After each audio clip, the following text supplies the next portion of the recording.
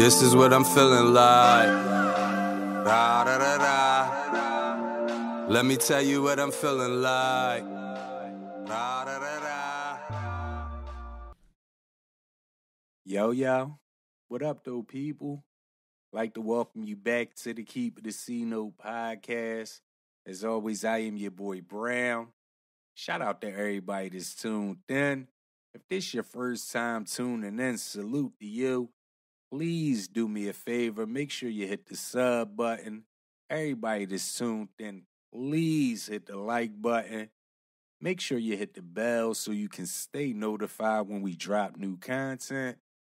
And don't be afraid to leave a comment. If you agree with something, you disagree with something, you want to correct me on something, or if you just want to call me an Uber, let me know in the comments. Just make sure you keep it a C-Note. And please, please, please share this video with someone that likes to talk sports and entertainment just like you so that we can all talk that talk together.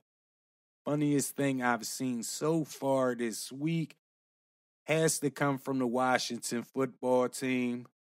They got players going to Coach Ron Rivera complaining about the new offensive coordinator, Eric Bieniemy, saying he's being too harsh, too intense. Really? What in the Pop Warner is going on here, people? Can somebody help me understand it? Because this is what I call losers mentality.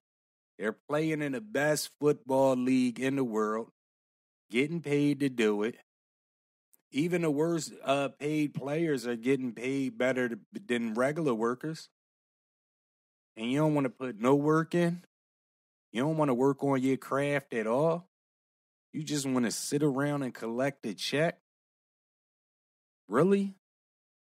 Washington fans, this why y'all haven't won since Mark Rippon. I'm just keeping it a C-Note. And we all know Eric Bieniemy, he wants to be a head coach. We all know he went to Washington to get out of Andy Reid's shadow. He wants to show the league that he should be considered as an NFL coach. He's off to a rough start here. Messing with these jokers, he messing around, never be a head coach in the league. I'm just keeping it a C-Note. I'm praying something good comes out of this. Pause. But me personally, if I'm the coach, if I'm the GM, if I'm the guy that's making the calls, I'm getting rid of them jokers that's talking about he's too intense. That just means you don't want to put in no work. You just want to sit around and steal my money. I'm just keeping it a C-Note. Now, I recently watched the Jake Paul versus Nate Diaz fight. And I don't know why I watched the fight. I mean, I am a fan of boxing, but I'm not a fan of the Paul brothers. Don't got nothing against them, just not a fan of them. Not a fan of UFC, so I could care less for Nate Diaz. But I watched the fight. Not only was the fight horrible, but I realized they're hustling us. I don't know who's pulling the strings, who's the mastermind, who's the culprit, whatever you want to call it. I don't know if it's Matchroom, The Zone. I don't know if it's Dana White. I don't know if it's a dark horse like a Vince McMahon.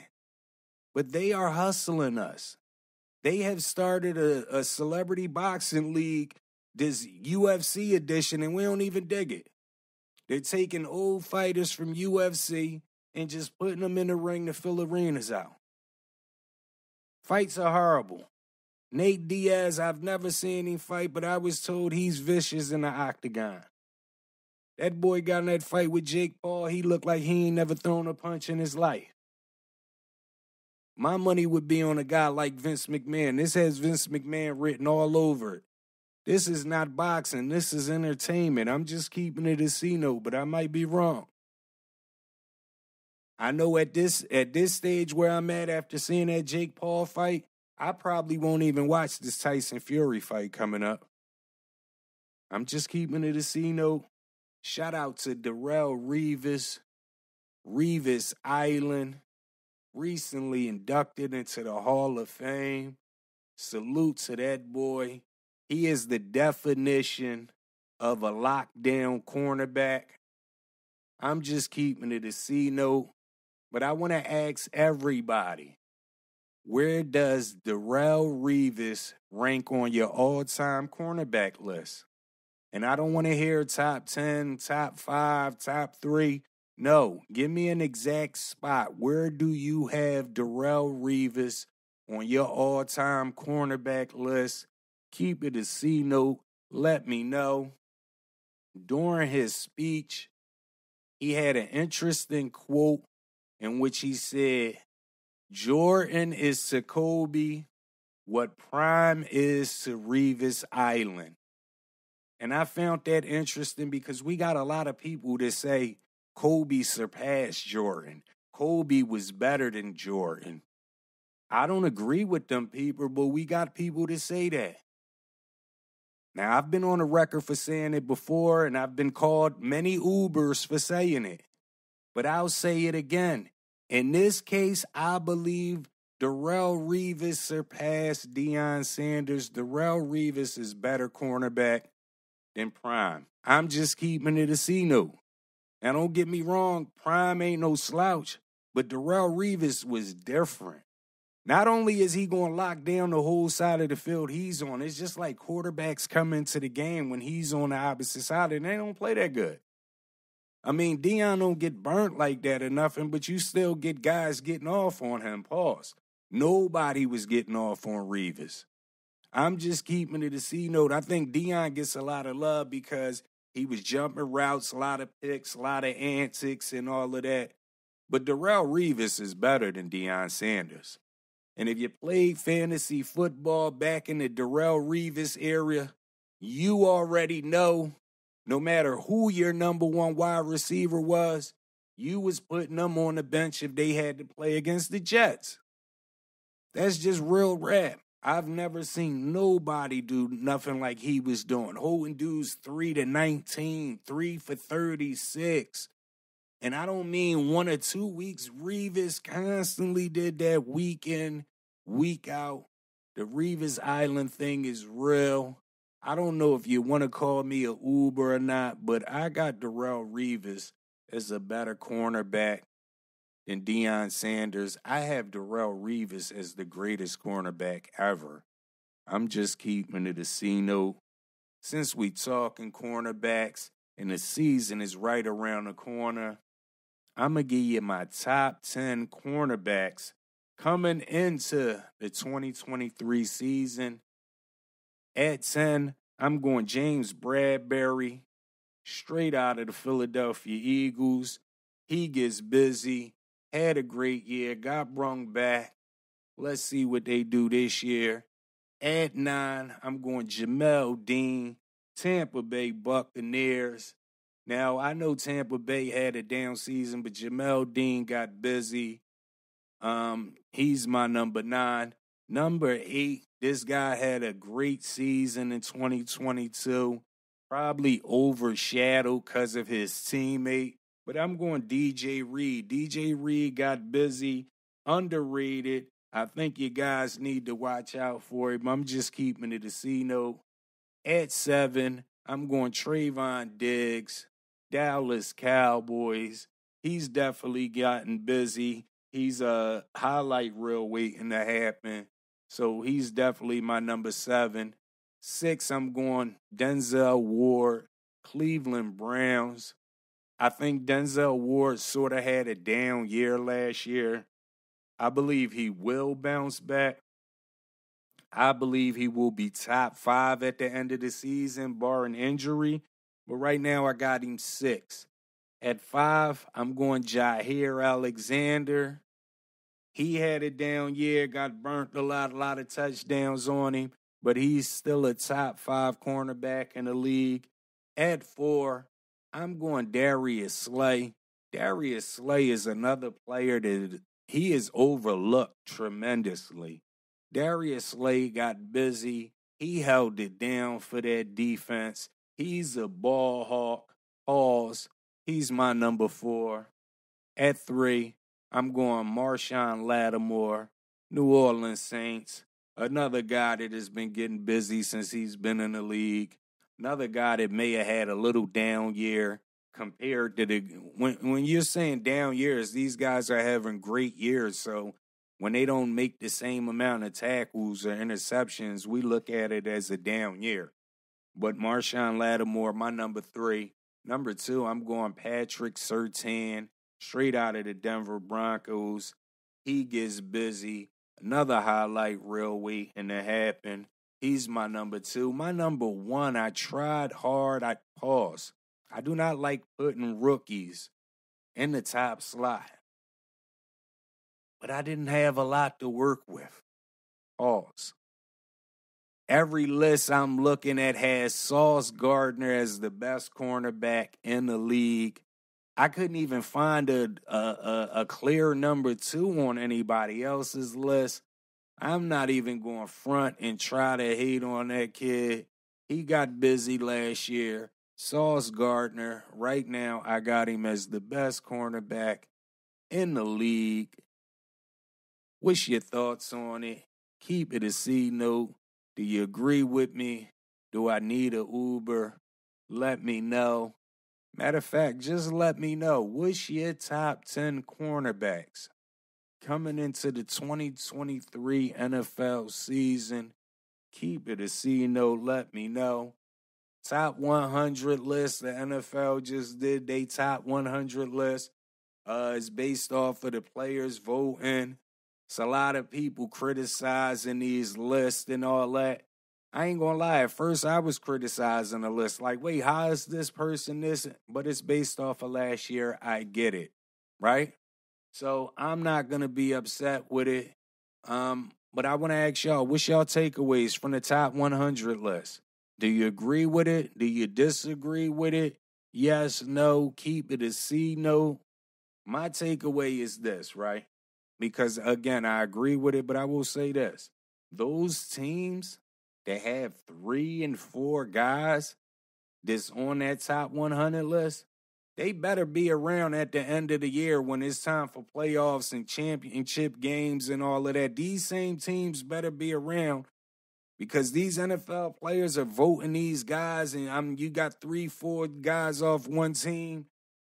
If these guys don't make it to the end, man, I'm starting to think these NFL players don't know what the hell they talking about. I'm just keeping it a C note. But shout out Patrick Mahomes. He was number 1 on the list. First player to be voted number 1 twice. And again, I agree with it. He got busy, won the Super Bowl, on a bad will and all of that. So salute to him. He definitely deserves it. But again, these teams that got all these guys on this top 100 list, like these San Fran and these Eagles teams, they better be there at the end of the year. Or not these Eagles, or not these NFL guys. They don't know what the hell they talking about. Their opinion is just as good as ours. I'm keeping it a C note. Shout out to the New Orleans Saints. They signed Kareem Hunt. I actually think that's a good signing. And listen, a lot of people have called me Ubers. When I said Kareem Hunt was no longer, not Kareem Hunt, when I said the kid from Alvin Kamara, because I believe Kareem Hunt will take this job. I said Alvin Kamara wasn't top 5 a couple years ago. He fell out of the top 5. People called me Ubers. After that season, all the same people that called me Ubers didn't have him top 5 no more. Recently, I said he wasn't a top 10 running back anymore. A lot of people called me Ubers. After last year, a lot of people don't have him on their top 10 list. So what I'm saying is I believe Kareem Hunt lucked up, came up with a starting job.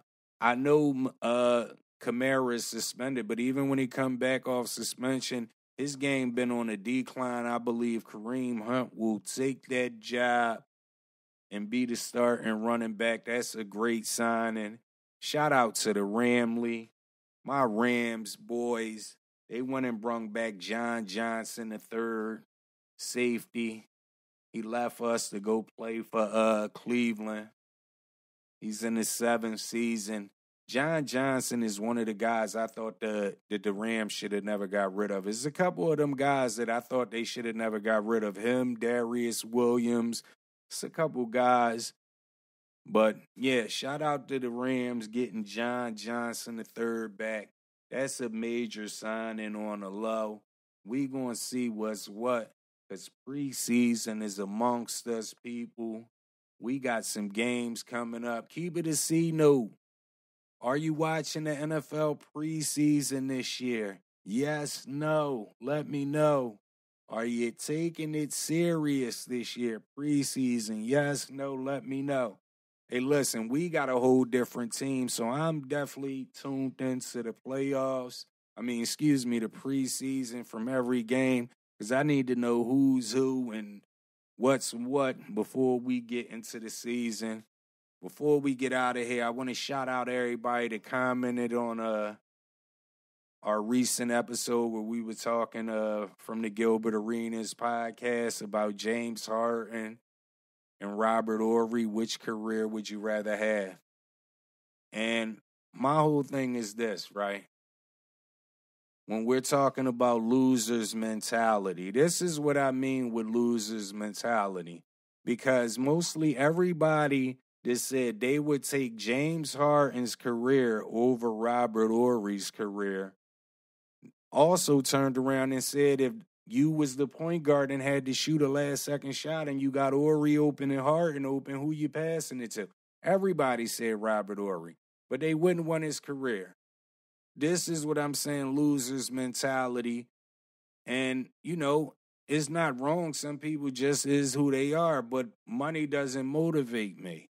Money shouldn't be the motivating factor. So everybody that said James Harden, to me, it shows me that they're about money for one, and they ain't with that team concept. I'm just keeping it a C note. That's just my thoughts. That's why I thought it was a perfect question, because the way you answered that question would definitely determine your character. And I don't want to hear all them people that was saying, my family would be better. Come on, man. Stop it. Stop running that movie because them people that said they'd take that $300 million, most of them ain't thinking about no family. We got to knock it off with the movies, man. My thing is this, man, you can't have a loser's mentality. Everything ain't about money. You know what I mean? And that's why everything in this world is kind of diluted now because everything is attached to money. Music is a money play. We just seen Meek Mill say they get paid more money for writing ignorant stuff, rapping ignorant stuff. Everything is about money. Once money is involved, the situation is diluted. So if you'll take that $300 million because Harden was an MVP or he led the league in scoring and is more money, then that's just who you are. I'm keeping it a C note. I'm about to wrap this episode up. Appreciate everybody for tuning in. Again, if this is your first time tuning in, salute to you. Please do me a favor. Make sure you hit the sub button. Everybody that's tuned in, please hit the like button. Make sure you hit the bell so you can stay notified when we drop new content. Don't be afraid to leave a comment. If you agree with something, you disagree with something, you want to correct me on something, or if you just want to call me an Uber, please let me know in the comments. And make sure that you share this video. Please share it with somebody that likes to talk sports and entertainment just like you so that we can all talk that talk together. As always, I am your boy Brown. Please tell a friend to tell a friend to tell a friend to tell everybody. Keep it a C note. I'll holla at y'all. This is what I'm feeling like. Da, da, da, da. Let me tell you what I'm feeling like. Da, da, da, da.